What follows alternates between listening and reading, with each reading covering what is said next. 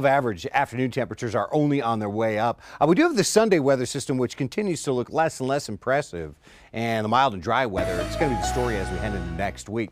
54 is all we're good for today, with a little bit more cloud cover around than yesterday. Back to sunshine tomorrow, and look at Friday and Saturday, up near 60 degrees. Saturday, a day, though, with increasing clouds and perhaps even a little bit of rain and mountain snow up from the Four Corners area by dinner time. That weather system races through on Sunday morning. Here are Sunday afternoon's winds in the wake of that system, and it only brings a 10% chance at an isolated shower. Keeps trending drier and drier. Monday, Tuesday still dry. A little bit of uncertainty as we head into further next week. By Wednesday and Thursday, there could be another weather system with perhaps a chance at a little rain and snow. We'll watch it.